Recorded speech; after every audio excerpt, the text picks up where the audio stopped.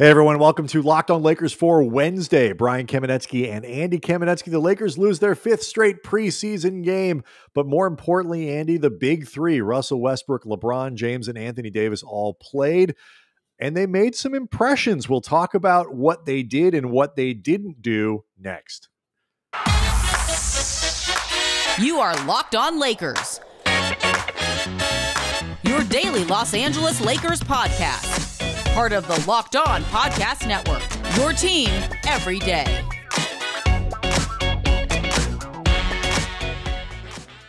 want to thank everybody for making Locked On Lakers your first listen of every day. We post these things in the wee hours of the morning, so it's there and ready for you every day, Monday through Friday.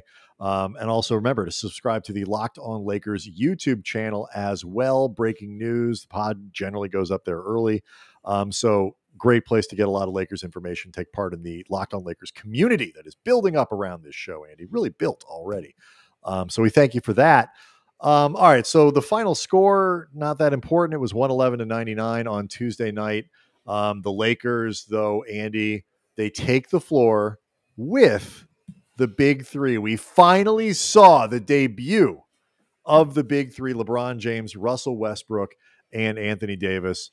And it was a little while in coming, and I was excited to see it. Yeah, I mean, look, it obviously was not perfect, both in terms of the way the three of them executed together and also just, they didn't win the game. Although I will say now, at this point, 0-5, I'm rooting for them to lose Thursday against Sacto because 1-5 is lame for the preseason. 0-6, that's bold. Yeah. Like, that's a statement, man. It's controversial is what it is. Yeah. Well, I mean, you're setting a mark at that point. Like, I feel like you're laying down a marker to the rest of the league. Like, yeah, 0-6. Like 1-5, it's 1-5 is forgettable. And especially too, it's like some teams only play 4 preseason games. It's like, you know what? Screw you guys. Like, we are so confident in our abilities to win a title. We're going to lose 6 preseason games. Yeah. Not just 4. It's just more memorable. 1-5 is like, they just shit the bed during the preseason. What's funny about nothing else. It's true. What's funny about what Tuesday's game was, we've been waiting to see kind of what this could look like when everything was put together. And everything also includes other players on the roster.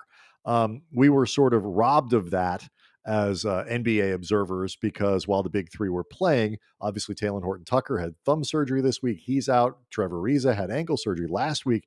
He's out. But Kendrick Nunn also sat. Wayne Ellington sat with a hamstring problem. Yeah, Malik Frank Monk, Vogel really has the groin. Nunn was an ankle, you said? Yes, it was an ankle sprain for Kendrick Nunn. There's been no indication of severity with him, like specifically, but I think there is at least optimism that both Monk and Nunn could be available for the opener. And I think they're hopeful. I think they're hopeful about all 3. Is what Bell was saying during the broadcast. Frank Vogel said before the game that if this had been an actual game, Ellington likely would have been able to play, but there's no reason to put him through that. That being said, though, I did think that the starting lineup of this game, which was the big three, Melo and Bazemore, could be a credible starting lineup with everybody available. I'm not saying it's necessarily where they would go, but I thought it's an interesting lineup with AD at the 5. And one of the reasons that I thought it actually could work, and this was something that made a big impression on me watching the three of them together, they made good on a lot of the talk that we've been hearing about the emphasis to run. There, I would say at least half of the possessions, probably more, with the big three out there, either were in transition or semi-transition, and you could just see that emphasis of we are looking to go whenever we possibly can. It doesn't necessarily mean like, showtimes, 7 seconds or less type pace, but they are definitely looking to push when possible, get themselves to the other side of the court as quickly as they can. And they often looked, even in a somewhat raggedy, getting to know each other's state, they looked impressive doing it at times. I thought, particularly in the first half. I mean, they were in the first quarter was really the best part of that. The Lakers were very aggressive, I thought, defensively, which is obviously a key part to getting out in transition. It did help. The Warriors could not hit a shot, until, in fairness, it's because they were only playing their crappy players. true. Although Like those Jordan guys Poole, managed to figure it out. Iguodala, who's like 100 years old, and Damian Lee, and then a bunch of dudes. Like there was Andre one. Iguodala is so old; he'd be old on the Lakers too. Yes, Like that's how old Iguodala is. Yes, he would be. Like it's basically like him and Udonis Haslem are the only guys left that the rest of the team can call Gramps. Pelinka's sitting in his office going, "Those are my white whales." Like I gotta go get those guys. Like Haslem's going to be difficult, man. Yeah, it's going to be difficult to pry that dude away. It's true. But I agree with you. I think that was clearly emphasis, and it was there both defensively and using defense to push to be able to go that way. LeBron spent a lot of the first quarter going downhill. Push, getting into the lane, whatever. He and Westbrook, both, I don't know if you want to talk about this now or we can get to it. Both of them missed shots inside that you would expect them to make, or certainly hope they can make, for guys who spend as much time at the rim as they do. In LeBron's case, I guess there's always a little bit of concern because his finishing last year around the rim was down comparatively. But overall, I think better. I just think, to finish, I think overall the fact that both of them were able to get downhill and spend so much time doing it, I am in the 5th preseason game willing to ascribe a lot of the misses to rust. Yeah, well, I mean, either that or just they're really old. I mean, it's one or the other. Like, they are just incurably old, or it's rust. If memory serves, actually, all kidding aside, like LeBron's finishing last season actually got better as the season went along. So hopefully that's just the case here where, it takes them a little while to warm up. Well, it takes a little while to warm up, but I preface this by saying I don't know for a fact that this is the case because I've not heard LeBron specifically address this, but just, from our time covering Kobe, like I remember pre-Achilles, Kobe used to talk about how he could still hammer down dunks when he needed to, or really attack in the lane when he needed to, like, in the season or two leading up to the Achilles where everything changed for him. But as he used to say, I only got so many of these left in me. So I have to preserve them. I have to use them surgically. I have to figure out the right moments where I will look like, if not number 8 Kobe, certainly the younger version of 24. And you do wonder with LeBron, like, okay, how much of that burst am I actually willing to expend during the preseason?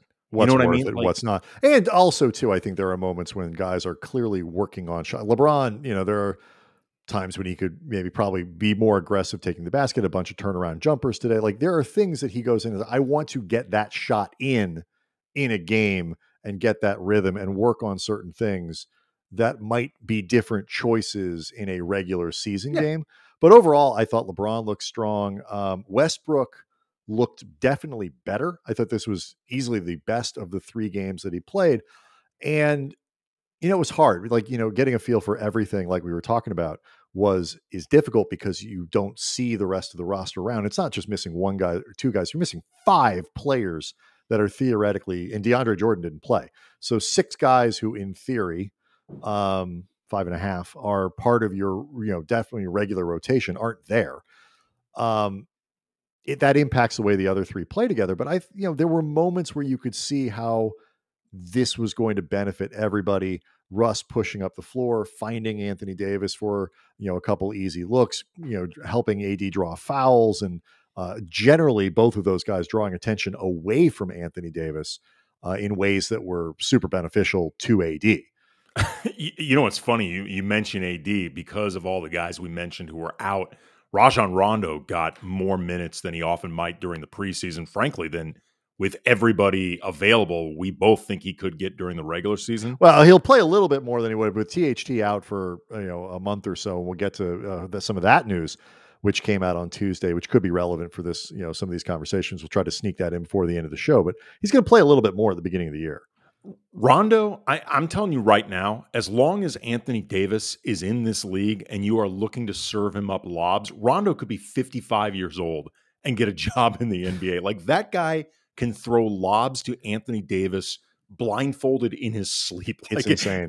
It really is. Like, here's my theory, Andy. The Lakers need to figure out a way to change the regular season to something that starts with a P, because we all know playoff Rondo is a thing. Apparently preseason Rondo is a thing too. If you look at Tuesday's game, 9 rebounds, 5 assists, and only 1 turnover. So so there's got to be something that can be done in the regular season to make this work. One of the questions though that I asked that I was looking forward to seeing in Tuesday's game when we did the show for yesterday was the effect that playing with the big three had on Davis, like all those guys together.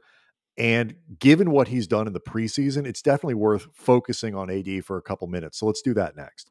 Locked On Lakers brought to you by Sweatblock. There's a few things in life just not fun to talk about, and one of them is excessive sweating. Like when you are sweating through your shirt profusely for no particular reason. It's like 70 degrees out, and that is embarrassing. I don't want to ever have to worry about that. So that's why I use Sweatblock antiperspirant wipes. That's stronger, more effective than most clinical antiperspirants. You simply apply it at night before bedtime. Next morning, you wake up, you wash, you go about your day, and you don't have to worry about sweat. You can use this once or twice a week. That's it. And stay dry the entire time, guaranteed, or your money back. So there's no more pit stains, no more picking out your wardrobe based on what's going to end up hiding the sweat better. It's like there's only so many times you can wear navy blue and black. Like you got to have a little more variety. And don't wear them together. That is not a good look. No, it is not a good look. But if you're a profuse sweater, sometimes you feel like you got no choice. Sweatblock, though, is your answer. And I'll put it to you this way. If you know of another sweat solution that is doctor created, doctor recommended, featured on Rachel Ray's show, and tested by firefighters, I'm open. I'm listening. But until then, check out Sweatblock. Get it for 20% off at sweatblock.com using the promo code LOCKEDON or at Amazon and CVS. 20 points for Anthony Davis on Tuesday, 7 of 12 from the floor. 6 rebounds, 2 assists, 2 steals, 2 blocks in 30 minutes. So he played a relatively full game. The other number that really sticks out to me, Andy, 9 trips to the line. I think he had 11 the other night. Yes, he did. Yes, he did. So 20 free throws in the last 2 preseason games for Anthony Davis. By the way, he's hitting them at a better clip than he did last year too. This is very encouraging. Both the playing through contact, like he really does look physically bigger, physically stronger, and the amount of shots that he's going to be able to get at the rim, both in transition or we saw the lobs from Rondo. The Lakers ran very effectively the little dribble handoff with Anthony Davis in the sort of the mid post, handing off to Rondo, handing off to Westbrook to create shots that way. Little 2-man action that is very difficult to defend. But I mean, Davis looks good. Like he is ready to start the season good. It looks like, I think, the guy that we sort of expected last year. I don't want to get too, it's preseason, but like, sure. I test aggressive. He's doing all the stuff that we wish he was doing last year. Well, I think also, though, it's just become incredibly clear how much the extended offseason for the Lakers, because they went out in the first round, they got what is essentially a normal calendar offseason for a team that goes out early. And while that's obviously not what you want while you're defending a championship, we talked about this, pretty soon after they got eliminated. If they were not going to win the title, it is definitely in everybody's best interest that they went out early. You could make an argument. I think you should have lost in 4. If you're going to lose in 6, lose in 4. Right. Or don't make the playoffs at all. I was going to say that. You could make an argument that when it's all said and done, had they have lost that play-in game to the Warriors, it really might not have made a real tangible difference in terms of who cares?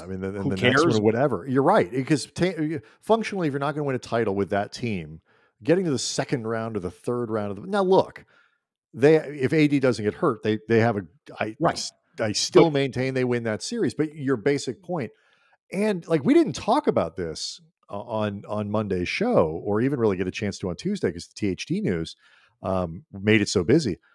The calendar year for when they won the title was this week. It was a year ago this week that the Lakers won in the bubble. They finished that season, played an entire 72-game season, and have come back for another one in a calendar year. That is insane, and shame on me for not recognizing the way that would impact somebody like AD coming out of the bubble and into the regular season. I mean, not that much shame, but like I I Well, wildly underestimated the impact that it would have, specifically, I think, on him, given yeah. his personal history with injury and just nicks and knacks and the physical stuff that goes along with it. He needs an off season more than anyone. Well, it's funny because you think on the surface, without really digging into it, you feel like he's the guy that would need less of an off season than LeBron, because LeBron has way more mileage. Correct. He's been at that point, like, I don't know, 9, 10 finals, whatever it is. I don't remember off the top of my head, but like, and what LeBron is doing right now at this stage of his career with this much mileage and this much responsibility, it's literally unprecedented. Like, there is no Correct. template to compare it to. You are correct. So you would figure that LeBron would be the one. And, LeBron had joked about this when he did that interview with Barack Obama, that, he was going to spend the first half of the season cherry picking and letting Anthony Davis handle all the work in the first half. And the part about that I specifically forgot about with AD is that finals run was by far the longest playoff run Anthony Davis had ever been on. And, the turnaround, and he got hurt during it. Sure. He was not healthy when he was playing. Right. But specifically, though, the idea of going through something that long that is so physically, emotionally, mentally taxing, and, it's difficult under any circumstances, much less that quick of a turnaround. I think the having never done it before factor with Anthony Davis snuck up on him, certainly snuck up on me in ways that I think either one of us didn't expect. But it's very clear watching him during this preseason, hearing him talk, after practice, after games, he is really taking seriously the idea of using this to help reestablish himself. That, like, every single question, every single part of this is a process. Yep. And it's not just a process of getting the Lakers on the best page possible together. It's part of a process of reminding everybody, I'm Anthony effing Davis. Like, reminding everybody, and I don't want to say reminding himself, because I think I don't think he's one of these guys who needs that kind of confidence. But like, he holds himself to a very high standard. And while I think sometimes he is too deferential in his play, I don't want to say passive. I think deferential is a better word. And by that, I mean deferential to sort of the quote unquote rules of the game, like making the right play, the right pass, making sure you're not, overtaking games when you have LeBron James and now Russell Westbrook, and doing it in a way that's not constructive. But he holds himself. He believes he is one of the 3 or 4 or 2 or 3 or best players in the NBA, and absolutely wants to show it. Let's talk really quick about Russ, because there are some process things that came out in the post game. Guys answering questions that I thought were interesting. I know you agree. The blueprint was there, I think, for how Russ can play. Some of the shots didn't go down. The 1-3 he made was a catch and shoot, which is, as Frank Vogel said, at shoot around on Tuesday, the one he's got the green light for. I think a yellow light would be better, but okay, you got to do it a little bit. He didn't overshoot the ball. Passing was there, kind of fitting in offensively without forcing stuff. It was more the defensive attention to detail, the back cuts and stuff like that has gotten him in trouble. But overall, you could see absolutely 100% see how this works. Yeah, I mean, he had 5 turnovers on the night, but at least one off the top of my head was offensive, and there may have been a second one too. I think there was at least one that wasn't really him. I think it was I forget who he was passing to, but it was a mistake on the other end. Right. I mean, I thought it was a game where he was more under control. And just more settling into who he is with this team. I think it's really helpful for him in particular in figuring out the best way to be himself, because, as much as it's cliche when, ever teammates talk about a new guy saying, we need him to be himself. The truth is, as much as Russ is going to have to adjust with Anthony Davis and LeBron and this new setting, the idea of having somebody completely reinvent themselves that is Russell Westbrook, like, that's pointless. Don't do it. And and you don't want to. You don't want to you try to figure out the way to maximize the the best that he can do, and without, because you can't. It's not that you don't get a guy like Russell Westbrook and then try to reinvent him. It's stupid. But he was 3 of 9 from the field, which obviously is not a good percentage.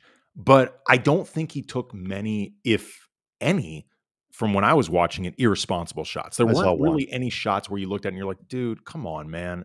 Like that's just a bad. I saw, if I remember correctly, there was one, early clock pull up jump shot.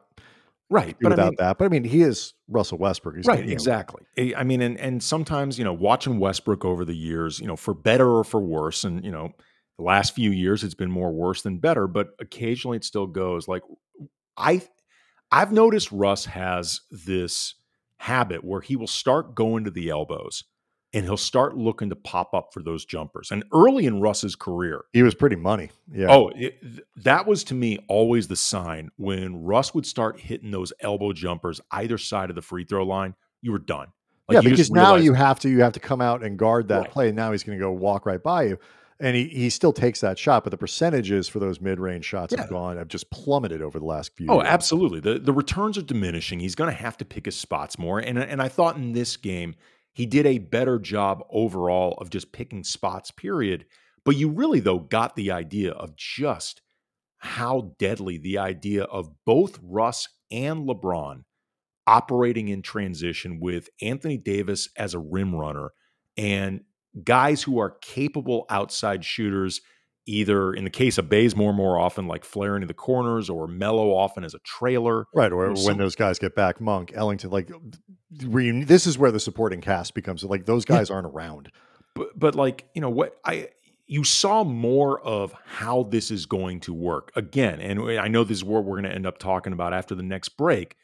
There is a lot that still needs to get figured out in terms of just the best version of this. Well, because I think, and this is the hardest minutes, like, you could tell a difference between Westbrook's freedom when LeBron's off. Anthony Davis played almost always with one of those two guys. When the big three wasn't out there together. The easier minutes for Westbrook by far are the ones where LeBron isn't there. I'm not saying the most productive minutes for the Lakers. I'm saying the easier minutes for Westbrook right now are when LeBron is sitting and he's playing with Davis, because that's a two-man game. It's a big like he really hasn't had, and that kind of dynamism, and he can run point, he can throw the lobs, he can all that. It's the figuring out stuff, particularly in the half court when LeBron is there. What do I do when I don't have the ball? What does LeBron do when he doesn't have the ball? All that off-ball stuff, things we've talked about throughout the preseason. Those are the hard parts to figure out. And when they were asked, all of them repeatedly after the game, so how long is it going to take for this stuff to come together? They all had an interesting and correct response. And we'll talk about that next. Locked On Lakers brought to you by Built Bar, the best tasting protein bar ever. Bars covered in 100% chocolate, soft, easy to chew, and they are healthy. They're great for health-conscious people. If you're trying to lose or maintain weight, they are low calorie, they're low sugar, high protein, high fiber. They're great for the keto crowd, and as always, they taste great. You got the original flavors, including raspberry, coconut almond, salted caramel, banana bread, new flavors like cherry barcia, lemon almond cheesecake, cookies and cream. They're perfect for people like me who just love cool, interesting, unique, not boring taste combinations. So go to BuiltBar.com, use the promo code LOCK15. You get 15% off your first order. Again, promo code LOCK15 for 15% off at BuiltBar.com. So, Andy, on my calendar, I had circled December 17th as the answer to the question of when will the Lakers and the big three figure it out. Like, I'd come up with a date. The answer was December 17th. I was apparently wrong. According to Russell Westbrook and LeBron James and Anthony Davis, there is no date.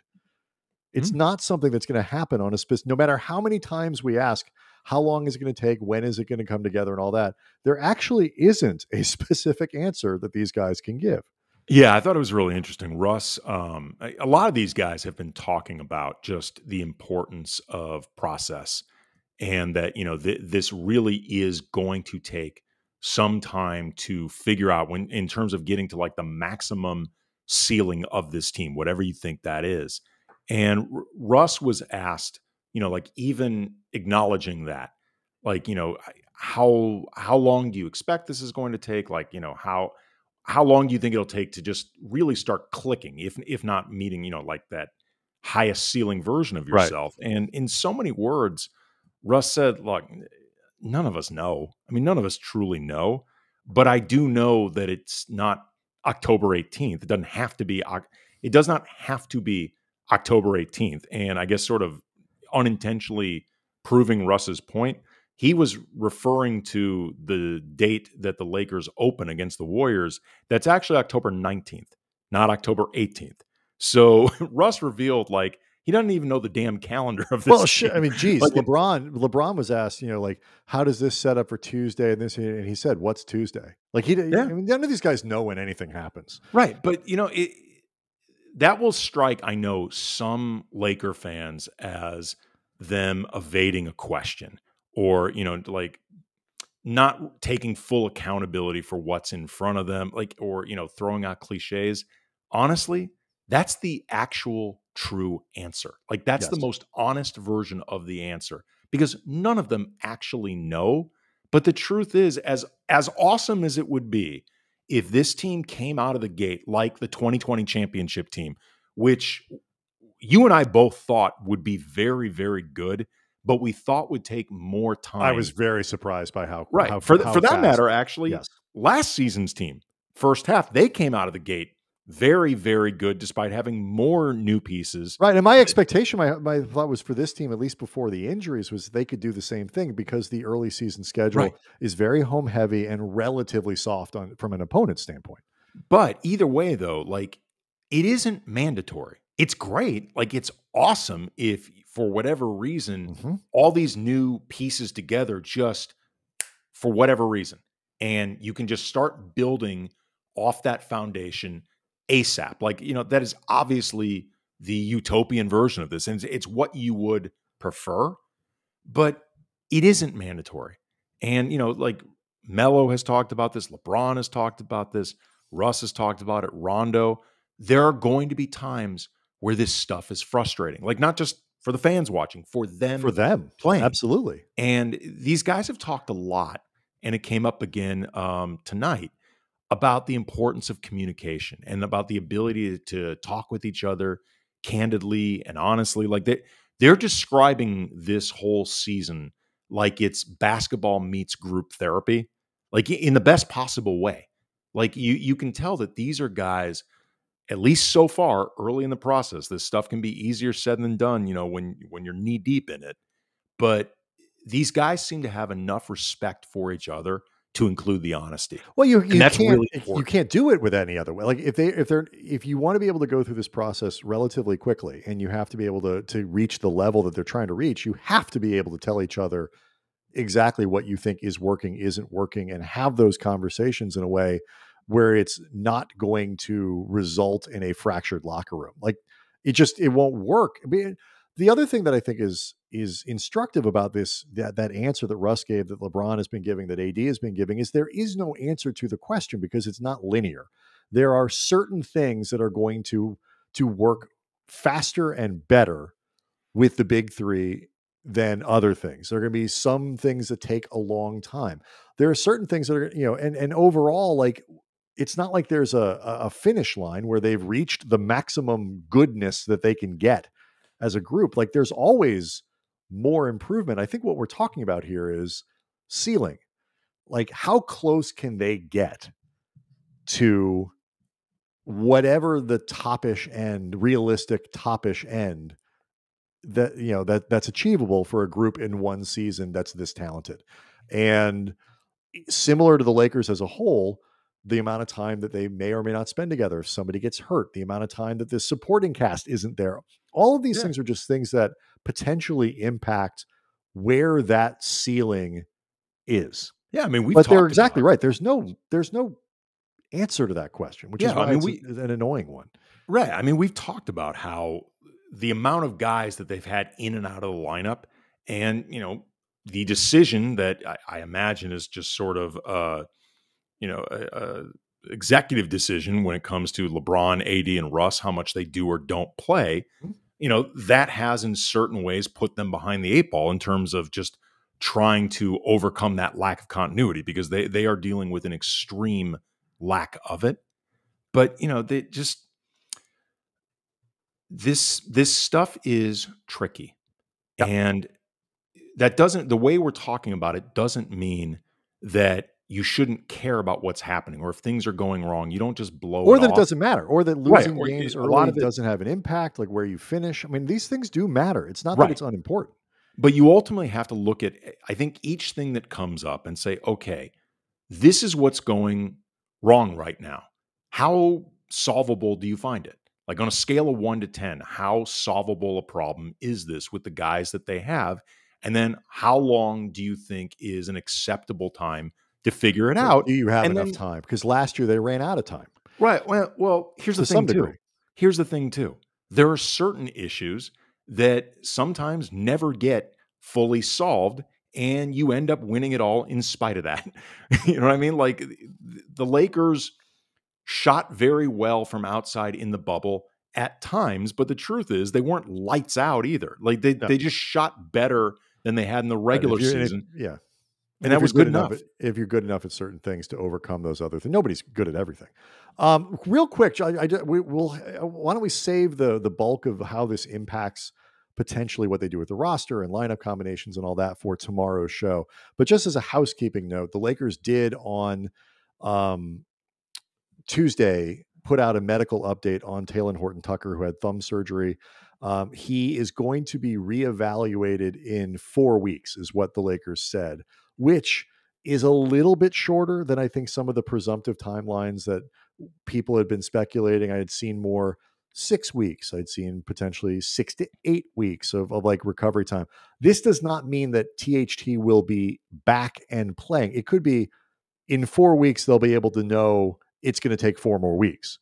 It could, but so I don't want to get ahead of that. All I'm saying is there is at least the potential there that they're even going to bother looking in 4 weeks, that it might be a shorter timeline than at least I thought. So we'll talk Thursday about the potential impact on the rotation, and maybe a little bit more too about what this starting lineup that we saw on Wednesday, which could be the lineup that they run with if guys are hurt, at least at the beginning of the year, what it means, why they might do it, and why it's preferable to starting DeAndre Jordan.